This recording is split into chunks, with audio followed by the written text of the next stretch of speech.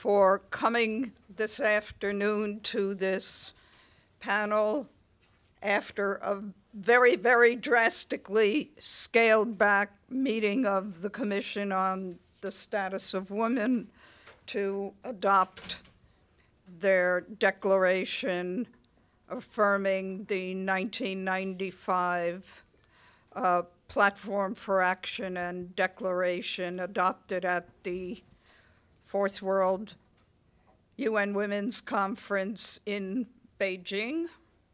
I should probably start out by saying my name is Edith Lederer. I'm the Associated Press Chief Correspondent here at the United Nations, and in 1995, I was AP's lead reporter at Beijing. Was anybody else in this room at Beijing? Oh my goodness, that tells me how old I'm getting.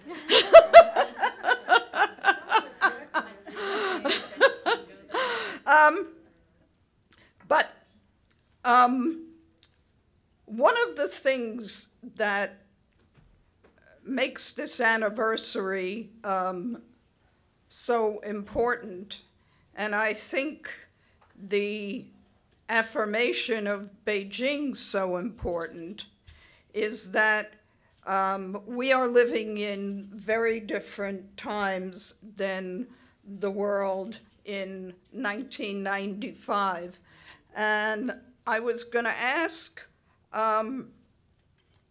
our speakers to not only start out giving their reactions, but also to address that particular issue of the world we live in today as opposed to the world in 1995. So I think we're going to start out with Shannon Kowalski, who is the Director of Advocacy and Policy at the International Women's Health Coalition, which was a big player at both Beijing and the 1994 UN Population Conference in Cairo that preceded it. Thank you so much, Edie, for hosting us here today. We're thrilled to be able to be here. As Edie said, my name is Shannon Kowalski. I'm the Director of Advocacy and Policy with the International Women's Health Coalition. And IWHC, along with the International Planned Parenthood Federation, Women's Environment and Development Organization, Outright Action International, the Youth Coalition for Sexual and Reproductive Rights, FemNet, and the Asia Pacific Forum for Women, Law and Development are co-conveners of the Women's Rights Caucus. And the Women's Rights Caucus is a group of more than 200 organizations from around the world that advocate for the human rights of women, girls, and gender nonconforming people here at the Commission on the Status of Women. So we're here today for a number of things, to share our reflections on this abbreviated Commission on the Status of Women, but also to launch the Feminist Declaration, or rather, the declaration that should have been adopted by member states to truly advance gender equality and address some of the most intractable challenges to progress on women's and girls' human rights that we face today. So 25 years ago, the message from the Fourth World Conference on Women in Beijing, it was my last year of high school, I missed out on it just by a hair. The message was clear: women's rights are human rights. And it was a phrase that finally recognized the humanity and equality of women in all of their diversity, but it was also a call to action to realize those rights. And today, in the General Assembly, we heard Antonio Guterres echo that call, along with UN Women Executive Director Phumzile Mlambo Ngcuka and many, many member states. Yet as feminists that have been advocating for the implementation of the Beijing Declaration and Platform for Action for the past 25 years know, there has been incredible progress on women's human rights, but there have also been innumerable setbacks on the road to the full realization of those rights. The declaration, or the Feminist Declaration that we're launching today, points to some of the significant progress that we have made. And it's important. We've had progress in women's leadership. And in some countries, we've reached parity or more than parity when it comes to women's political leadership. We have seen recognition of the burden of unpaid care work, which 25 years ago was something that we were not able to do in Beijing. We've seen progress in reforming the world's abortion laws. We've had more than 50 countries that have made advances in that regard, making abortion more available and accessible to people who need them. Yet, as the Declaration recognizes, we also live in a moment of profound crisis. And I think this gets to your point, Edie. 25 years ago, it was a moment of hope in the world. The Cold War was ending. Apartheid had just fallen in South Africa. People were coming together in 1995, energized with a vision of what a new world order might look like. In the past 25 years, we have seen the deepening of a number of crises. So Anita Naya referenced this morning that one of the crises that we're facing is deep inequalities within and between countries, which is really driven by a resurgence in neoliberalism and capitalism and the corporate capture of states. We're seeing the crisis of climate change, which threatens our very survival, and it has disproportionate impacts on women and girls. We're seeing a crisis of health as COVID-19 has really brought to bear, and we're seeing the impacts of that this week with the postponement of the CSW. We hope for a bigger, fuller session the way that it is supposed to be with feminists and governments later this year. And what is really clear is that it is women and girls and gender non-conforming people that bear the brunt of the crises that we're facing. And so that results in, for example, increased burdens in unpaid care work, especially for the women and girls that are caring for communities that are affected by COVID-19, but just generally. We see greater mortality of women as a result of climate-related disasters. And we see increases in their experiences of violence. And I would say what's more is we see these impacts exacerbated by specific and targeted attacks led by powerful countries and authoritarian leaders and fundamentalist leaders on the human rights of women, girls, and gender nonconforming people. They have been able to harness popular anger about the impacts of these multiple crises as a tool to undermine the progress that has been made on women's human rights and to strip us of our autonomy and our rights to make decisions over our bodies and lives. So this particular CSW, this anniversary, had particular significance for women and girls around the world. The CSW is the one place where feminists from around the world can come together to share, to strategize, to draw strength from each other, and most importantly, to push for the accountability of our governments. We were looking forward to governments adopting a strong and bold and ambitious political declaration that would acknowledge the need for systemic change and commit to concrete actions to take us forward towards the world of equality that we all want. We are really glad that governments have reaffirmed the importance of the Beijing Platform for Action and subsequent agreements and recommitted to take action to address them. But we rue the lack of vision and most of all the political leadership that's needed to do more, particularly in this moment of crisis. The Feminist Declaration provides that vision. It outlines the concrete and specific steps that governments must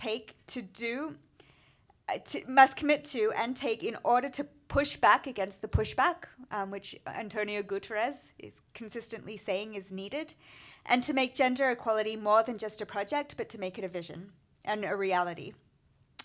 So my colleagues, I'm sure, will talk to more about what is covered in the Feminist Declaration, but to highlight a few things. It calls upon governments to respect the rights of all individuals to exercise agency over their lives, including their sexualities, identities, and bodies, and to do so free from all types of discrimination, coercion, and violence, and to fully realize sexual and reproductive rights. It calls for a focus on women's ability to exercise real power over their environmental, economic, social, political, and cultural structures and assets. It calls upon governments to recognize the rights to work as well as rights at work, ensure universal access to social protection and to gender transformative public services, and to recognize, redistribute, and reduce the burden of unpaid care and domestic work. It calls upon governments to urgently tackle climate injustice and ecosystem breakdown through gender-responsive and human rights-based actions. It calls upon governments to take action to protect the human rights of women, migrant, and undocumented workers, and to promote and respect women's and girls' rights to education throughout the life course at all levels. And finally, it calls for universal access to comprehensive, gender-transformative public healthcare services that are free at the point of care, including a full range of sexual and reproductive health services. So I'll pause there, happy to answer questions and hand it to my colleagues to elaborate more. Yeah. Our second speaker is Luisa Drummond-Vallado, who is the UN Program Officer for Outright Action International. And after she speaks and our third speaker speaks, we will open the floor to questions. Thank you, Edith, and thank you for having us here today. And it's really good to talk after Shannon, because Shannon covered so much that I can focus mostly on us queer and LGBTI folks and bodily autonomy and free sexuality in the world. Going through what Edith asked us in the beginning, in 1995, I was a 5-year-old child. I am a child of the democracy in Latin America, and I understand completely where all the women across the globe were in 1995, thinking of a new world, a new possibility, a free world, a democratic world, a world that everyone could participate. 25 years later, this is still not the reality, but this is the world that we have to dream for and that everyone could be part of and could contribute for. So considering 25 years post-Beijing Platform for Action, we see in the political declaration that was the political declaration today, it is very important that it mentions all women and girls. It is very important that it mentions the multiple and intersection forms of discrimination that exist. However, a lot of us are still excluded from this political declaration. A lot of our rights are still excluded in this political declaration. From what was mentioned this morning, we don't even have to go to civil society. From what was mentioned this morning from the Secretary General, we live in a male-dominated world. We live in a world where the patriarchy dominates. We live in a world where misogyny exists. We looked at states who talked today like Ecuador, Mexico, the Santiago Group. We look at the EU. We look at so many countries saying, well, we wanted to include women, peace, and security. We wanted to include sexual and reproductive rights. We wanted to include the right to sexuality to everyone. But that's not reflected in this political declaration. And this is why we, as conveners for the Women's Rights Caucus, together with more than 200 organizations, and I don't even know how many have signed, because I haven't kept track of how many, but a lot of us, think that this declaration, the Feminist Declaration, shouldn't be seen just as an alternative declaration, but the declaration of a world that we want to be part of is a world that we want to fulfill. In the political declaration that was decided today, we have no mention of LGBTI women. We have no mention of gender nonconforming people. We are once again invisibilized. We're put aside. It's good that you have all these expressions that were included in, but were never mentioned. In 1995, you could understand maybe that was not the moment. Maybe we were not ready. Maybe the states are just focusing on women's rights. But 25 years later, that excuse is no longer possible. We're here, we're queer, and you can't get away from us. LGBTI human rights, well, LGBTI rights are human rights. It's hard for me even to separate the expression. And as much as our sisters did 25 years ago with the lesbian tent, they participated, they were present, they tried to push so hard to be part of the Beijing Platform for Action. We did not achieve to be part of the political declaration, but we're part of the declaration that matters to us, this feminist declaration, where every LGBTI woman and every gender nonconforming person is included. So this is a little bit of what I wanted to address, but I also like to make an invitation for everyone in this room who hasn't read the Feminist Declaration to please take a moment, read it, and spread it far, because that's the world that we want to be part of, an inclusive world for everyone, not just for a few, but for everyone. Thank you. Thank you, and it's now my pleasure to introduce Koli Buthelezi, the National Coordinator for Sisonke South Africa. And maybe you could start by telling everybody what Sisonke South Africa is and does. Okay, thank you so much, and thank you for having me. Good afternoon, everyone. I've been introduced already. Sisonke is the national sex worker movement that was formed in South Africa, me being a founding member of that movement. It is a movement that is calling for adult sex work in South Africa to be decriminalized. Okay. Was I too fast? That was short, sweet. Oh. Good. The decriminalization of adult sex work. Okay. Thank you for having me, and also to be given this opportunity to be part and parcel of this platform.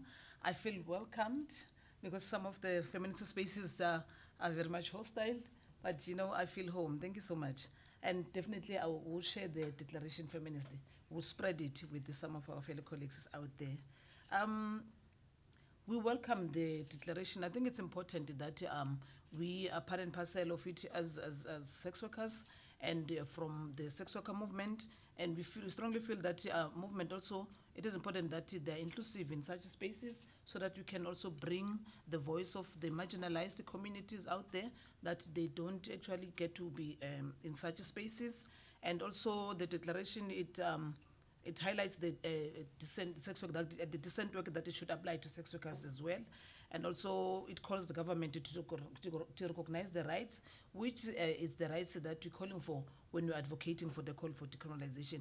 It's not to say that we're calling for special rights, the same basic rights and equal rights that everyone has. So we mostly welcome the declaration. It is also inclusive of our recognized sex workers and also calls for us to be given rights. And I think also part of the progress in leadership, because together we can make a difference as feminists. I think it's important that we are part and parcel of those spaces. And also it calls the government that he should also recognize us and make sure that you are part and parcel in those spaces. I think that is also important for us. Because I believe that majority of people that are in the industry are female and are women. And I believe also that together we work together, we win, divided we fall. So I think making this kind of a difference and being inclusive in such spaces and being meaningful in such spaces, it will definitely contribute towards the lives of marginalized, which are sex workers out there and female at large. And I would like to say happy International Women's Day, belated Women's Day, because we have not met, even with some of the women that we have not seen out there, because we have not met. I think it's important that you acknowledge that, and also the declaration that is taking place at this time around, we acknowledge that. Thank you so much. We would engage more in any questions that are coming forward. Thank you.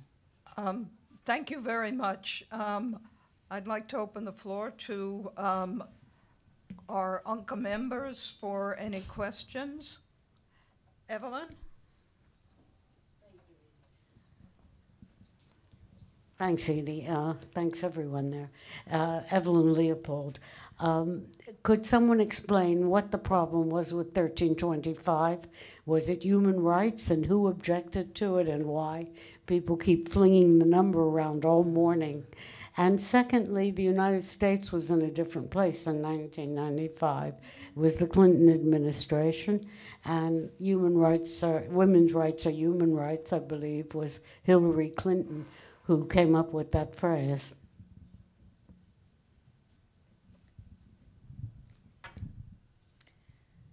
So I actually would defer to my colleagues who are following the negotiations more closely to talk about 1325. I will say that there has been a lot of pushback against including women, peace and security in Commission on the Status of Women outcomes over the past several years, where the government's making the false argument that this is something that's dealt with by the Security Council and doesn't apply in the Commission. We push back against that forcefully. Women's peace and security issues are issues that all of us as feminists deal with on a daily basis. Our security and our ability to ensure our health and well-being is fundamentally linked to the crises and conflict that we find ourselves in. And so trying to separate our lives in that way makes absolutely no sense. But there was a number of governments that pushed back strongly against inclusion. Russia? Definitely. Were there others? Do we know? I think Russia was the strongest voice against it. And the United States has been a particularly regressive force for gender equality and women's human rights over the past several years. They made a very nice statement this morning talking about how they're champions of equality. However, at the same time that they have been promoting women's economic empowerment, for example, they've been taking very strong actions around the world to undermine women's ability to make decisions about their bodies and their sexualities. And so from day one, this Trump administration has put in place measures like the global gag rule, the defunding of the United Nations Population Fund, and others to strip women of not only access to abortion services, but also to contraceptives and other life-saving healthcare. So the United States has definitely shifted from the days of 1995 when Hillary Clinton did say women's rights are human rights, borrowing the phrases from that phrase from women's movements, and have now become one of the actors on the world stage that has the most one of the most extreme positions on women's human rights and actively works to undermine them at the international level. Any other questions? Carla? Wait for the microphone. Thank you. I'm sorry I came in late to hear Shannon's presentation. What I did hear I thought was very much to the point and incredibly important that you mentioned neoliberal capitalism. So many of these issues were addressed by Naomi Klein in her book, The Shock Doctrine. And I have to thank Edie for simplifying the name gender entity, whatever, to UN Women, saying that your editor would say, what? Anyway, that I did bring up the issue before Michelle Bachelet at a women's meeting about with financial independence, women basically have control over their lives. And what's the question? The question is, it seems as though there's an avoidance of, and then I have to say why, is there an avoidance of the kinds of economic systems which would give women control over their rights. This is going on right now in this country, where the one person who would be resurrecting some of those values will not be nominated, it seems, because he's a socialist. We're not doing American politics. No, this is not American politics, but it is. You seem to indicate that neoliberal capitalism was a very pernicious system, and it's always bothered me that the greatest work on women's rights was written by a man, and that was Engels. That capitalism is based on patriarchy. Patriarchy is based on the suppression of women. So where would you take this? Because it would seem to me that economic empowerment is the most important goal that would free women. And yet we're in a patriarchal system where women are being pushed back into the 3 Ks, you know, Kinderkirche and whatever it was, you know. Okay. Thank you, Carla. Would anybody like to take that on? So the Feminist Declaration, which we're launching, addresses some of this, and I think that you named it. We see some of these systems of neoliberalism, capitalism, patriarchy as interlinked systems of oppression that keep women from being able to realize their rights, and that what we're calling for in the declaration is systemic change that addresses how we reform our economies, and our societies in order to better realize those rights. But ensuring universal social protection, for example, is critical. Universal access to health services and other public services, universal free education at all levels are some of the things that are fundamental towards improving society and ensuring that women and girls are able to realize their full potential. A number of other things I think that are really critical is also looking at the ways in which governments have abdicated their responsibility for fulfilling rights by entering into public-private partnerships with the private sector in ways that put profit over the rights of people. And so we need to push back against the corporate capture of states, which we refer to and which Anita referred to this morning in her presentation as well, in order to ensure that governments really are meeting their human rights obligations across the board, and that includes their economic and social rights obligations. Follow-up. How are you going to deal with the pushback? Because there's going to be violent, if you're talking about systemic change, you know the kinds of oppositions. How are you going to deal with it? The reality is that we're dealing with violence every day in our lives. 1 in 3 women experience violence at the hands of an intimate partner. I think that unless we're willing to be bold and courageous, then we're not going to be able to see the change that we want to see in the world.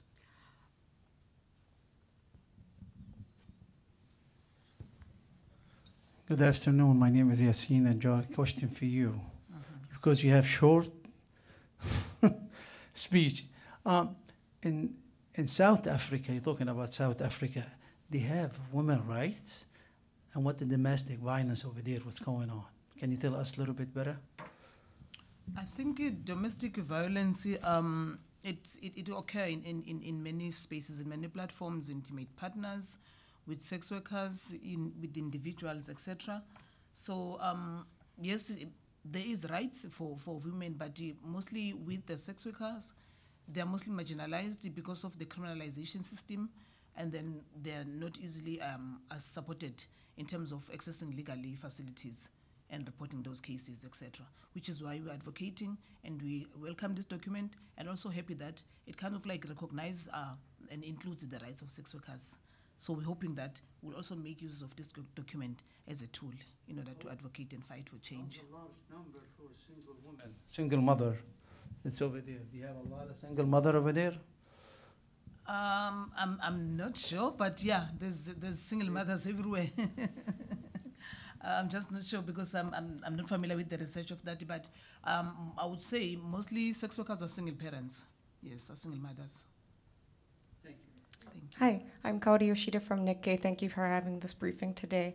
Maybe this is more of a question for people who were involved in the negotiations, but would you consider the declaration that was adopted today progress in terms of comparing with the one that was handed from the Bureau and the one that was adopted 5 years ago?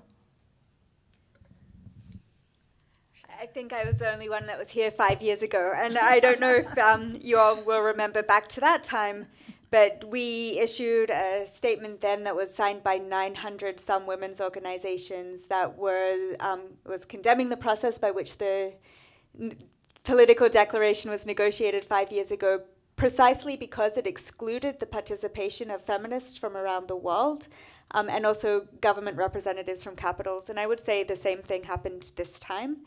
And what we have is a political declaration that does some important things. It reaffirms the Beijing Declaration and Platform for Action and some subsequent agreements. It reaffirms once again the link between women's rights and gender equality and sustainable development. It lays out some critical areas that need to be addressed in order to achieve gender equality. But the reality is, I think in many areas it does fall short of the vision that we want for the world, and doesn't reflect the kind of boldness and courage that is needed at this point in time to really address women's human rights.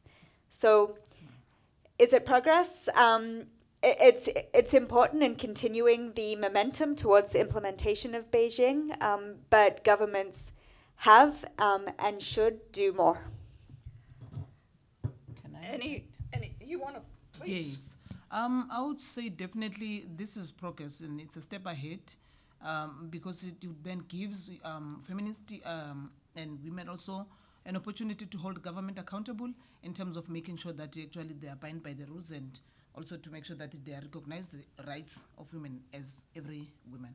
And it also empowers feminists and women at large, you know, to have the voice, to be able to fight for what is us, like rights in general and basic rights. Are there any specifics that you'd like to point out? Rights to work, I would say. I don't see any of the hands, so I'm going to ask a question. Both the Secretary General and the head of UN Women put a lot of hope in young women who are taking the lead in speaking out. And I wonder if all of you, each of you, could address how you see the Me Too movement and all of its spin-offs and the future of what you see that young women can and will be doing. Why don't we start with you, Luis? Okay, well, for me, the Me Too movement, and then you can go to Ni Una Menos or Ni Una Más in Latin America, the movements in Africa, in Asia, and everywhere, you see young women coming and using different platforms. Because we grew up in the different world with different platforms, so you get to have a collective of thousands of women in the hashtag #MeToo going on the internet and telling what we all knew, but we never talked to each other, that we all suffer violence, that we are all oppressed by the system, and we're all oppressed by male figures in our lives. The difference is that these new platforms create us an entire global possibilities, an entire new language. And if it's well used, it creates a great possibility to create coalitions and do what we as a feminist movement do best, is work together. So for me, it's very important, and it's very different yet very similar to the feminist movement that happened in Beijing, so to say. A lot of people say that there was a gap between these two generations, but I don't see that. I see that there was a transformation on the way that people get together, but the ideas are the same and the fighting is the same. And we as the younger feminists, because I don't think I'm that young, but younger feminists, we have so much to learn, but we also have a lot to give from what we're doing and learning in this completely different world that we're born in. I think it's incredibly powerful that young feminists are saying, no, no more. This is not the world we want to live in, and we're going to change it. And we've seen the incredible power of that in so many places around the world. In Argentina, for example, with the Green Wave and their fight for decriminalization of abortion, or in Mexico right now, where women are striking and removing themselves from the streets and social media to show what a world looks like without women. So I think that there's incredible power in what young women and young feminists are doing, and it's up to us to work with them to make sure that their visions become reality. What I would like to add, that I would say having such a document in place to refer to, I think it's important because it's a living document that we'll be referring to. And also, I think we are leaders, all of us. So what we do, we also showing the grown-ups what to do, and being part of feminist and within movements, and then we're also making sure that we're advocating for change, so the younger ones, they're learning from us. Because now, if you've noticed, and a lot of women are speaking out on the issues that they face, whether you're sex worker, regardless of who you are, people now are coming out. But I think what we need to make sure is that we make sure that the implementation of the documents that are existing, let's make use of that to make sure that we hold the government and we also claim our power as women. The civil society is basically hosting two major events to focus on taking Beijing forward. One is in Mexico in May, the second one is in Paris in July. And I wonder if each of you would talk about your expectations of what's going to happen there and what you're hoping might come out of those forums. Sure. I think the expectations with the Generation Equality Forums in Mexico and Paris is a feminist gathering. It's a space that civil society gets to participate completely and gets a voice and gets to sit on the table together with states and other stakeholders to actually come to a compromise of points that can be accomplished and that we can work together to make the world a more feminist and more inclusive world. So I think that the Generation Equality Forums are actually really exciting and an opportunity for us to do things differently. So this is a place where governments, together with feminists from around the world and other progressive actors, foundations, will sit together to try and envision the world that we want and how to get there. So this is not a place where we're going to be held back by the likes of the United States or Russia, who are trying to put roadblocks in our way to achieving equality. This is a place where progressive people that are committed to a feminist world will come together and chart that course for change. So I think that there's real power in that. I think that the potential of the Generation Equality Forums is to shift the power from the hands of governments into the hands of feminist organizations and movements. I think it's our opportunity for the generation younger than Beijing to have our Beijing moment and to really learn from each other, be ambitious, think about what it is that we can do to actually move the ball forward. So I think that there's huge potential in the Generation Equality Forums. I'm really excited by the possibility of getting out of the constraints that we find ourselves in this place and being able to do more together. Okay, I think action, that's what is needed, because we've been talking, advocating, calling for this. I think it's time for action that as women we lead, and also inclusive in feminist spaces, because not every feminist space it's welcoming of the sex work community, for an example, and also spaces where it's sex work free stigma, and presentation of best practice in making sure that we craft implementation and laws, whatever change and everything that we do, that would be best for women in this country, or in this globally, yes. Are there any last questions? Otherwise, go ahead. Thanks. I just wanted to ask Shannon and the rest of you, so how will you shift the power from the governments to the people to affect your change? Thanks. That's a really good question. I mean, I think that the way that we're organizing these forums is an example in of itself. And so it's the governments of France and Mexico that are taking the lead alongside of feminist organizations and UN Women. And together we are setting the agenda for the forums. We are making sure that we're having some of the most critical conversations that we need. We have worked with feminists to identify areas for action, and so we've in the process of now putting together 6 action coalitions that will focus on gender-based violence, bodily autonomy, and sexual and reproductive health and rights, feminist action for climate justice, economic justice and rights, feminist movements and leadership, and innovation and technology for gender equality. And I really harbor the hope that the actions, the action coalitions will be able to dedicate and target increased resources and, most importantly, political will behind some of the key areas that really need to be tackled if we're going to drive some of that change that we want to see in the world.